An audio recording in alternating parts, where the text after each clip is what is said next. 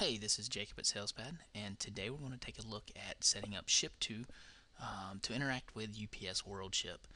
So you're going to set up a ShipTo connection. It's the same way as setting up a connection in GP. So once you have that connection, or in SalesPad, so once you have that connection set up, you can go ahead and log in.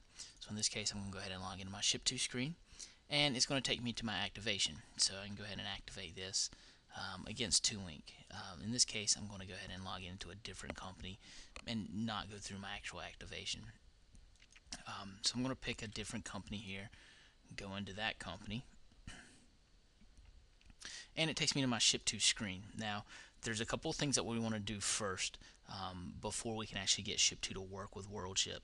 So I'm going to hit the blue button here to take me back into the main screen, and I'm going to need to click on the little gears that we have here. These double gears are going to add a user to the ShipTo or to the WorldShip database. So by clicking on that, it's going to bring up my Configure WorldShip Server, and then I just need to click on Enable ShipTo User. Now in this case I've already done it, so it's going to come up and tell me that it's already there and to contact my administrator. So it's already there, but for the first time or the first time that you use ShipTo, you're going to need to do that. So that takes care of adding our SA user or our ShipTo user to the UPS WorldShip database. Once that is done, we're actually ready to set up ShipTo and control how we're importing our documents and then writing them back. So to do that, I'm going to click on the single gear on the ShipTo import screen, and that's going to take me into my setup screen or into my options manager.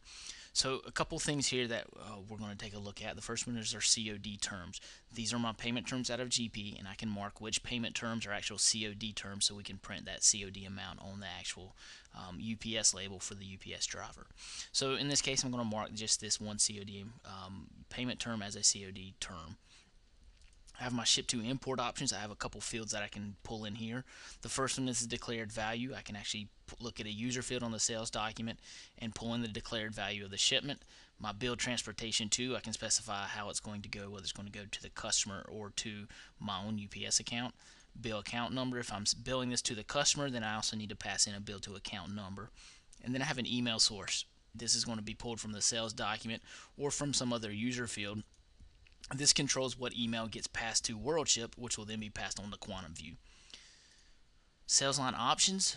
This allows me to pull in tracking information, to pull in and write back tracking information per line. We have one customer that's using this, so we do recommend that you consult us or give us a call if you have interest in using tracking per line. So I'm going to go ahead and skip over this for the meantime. Our shipping method map, this is probably the most important part of the setup.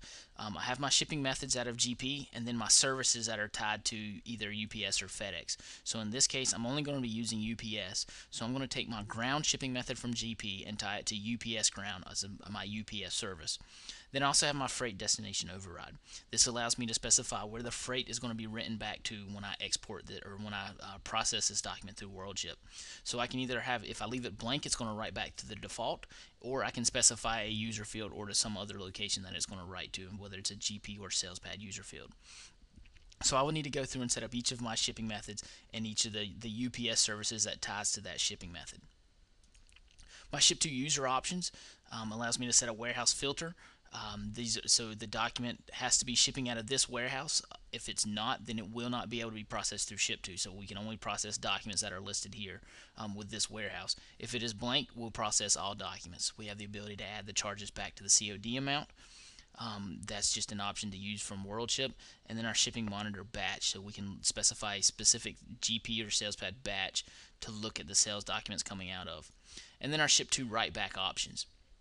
This, for the main checkbox, allows us to tell it to write back at all. If we uncheck it, it's not going to write anything back. As long as we have this checked, it's going to write back.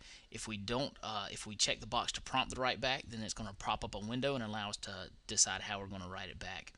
Our freight, this is where we set our default freight, where it's to be written back to, as well as the handling charge. Our sales document note, we'll write a note to this tab. Then we can write back the tracking number. We can specify for it to move to a new batch once we've processed it, and then we can specify where the COD amount will be written to as well. So that takes care of our setup. In part 2, we're going to take a look at actually processing documents through ShipTo. So again, this is Jacob, and this is how we're going to set up ShipTo and use it with UPS WorldShip. Thanks for watching.